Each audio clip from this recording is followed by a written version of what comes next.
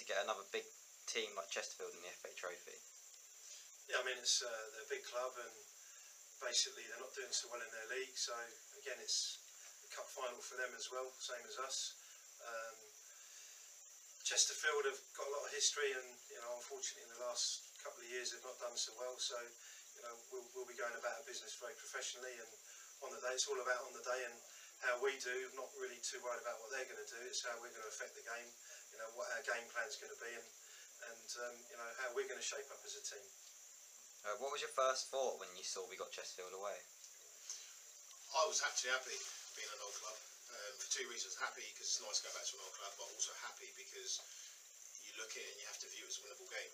And so far we haven't really feared anybody. We've respected teams in the competition, but we haven't feared anybody. And that's been probably the good stuff of our success, that we've gone into games fearless, and I think we'll do the same again Saturday. We'll go into the game fearless and go and enjoy the game, not the occasion.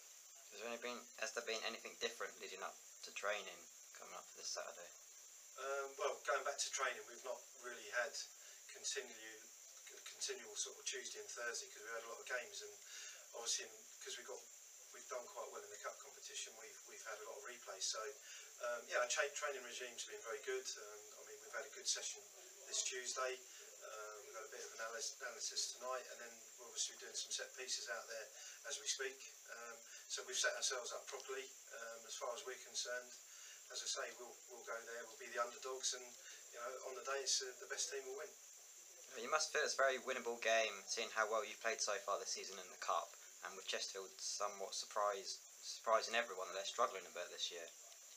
Chesterfield, they've had a bit of a bad run recently, but cup competition, as we all know, is on the day, and I think that's the beauty of it. But we have the momentum of, obviously we've played everybody above us in the higher leagues. So we've overcome, we've played replays, we've been better than sides over 2 games, not just 1 game.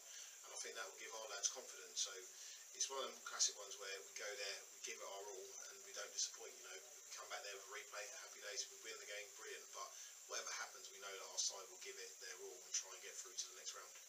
Are you worried at any point with the fans of Chesterfield, with the drama they've had recently, as well as last Saturday, what they just had? Not really. I think it's probably...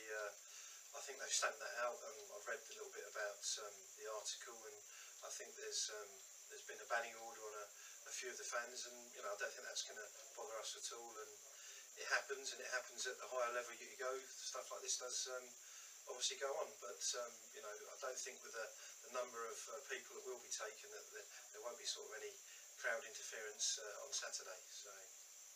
Have you got any messages for the fans who are thinking of travelling to Chesterfield, as the club already upgraded the coach to attend the more fans who are wanting to go? Our fans have been tremendous this year, and I'd say this is half the reason why we're here. The support they gave us on Aldershot on a cold, wet day, far. We expect the same from them on Saturday. They've now doubled the coach, as you said, so we've got even more numbers going.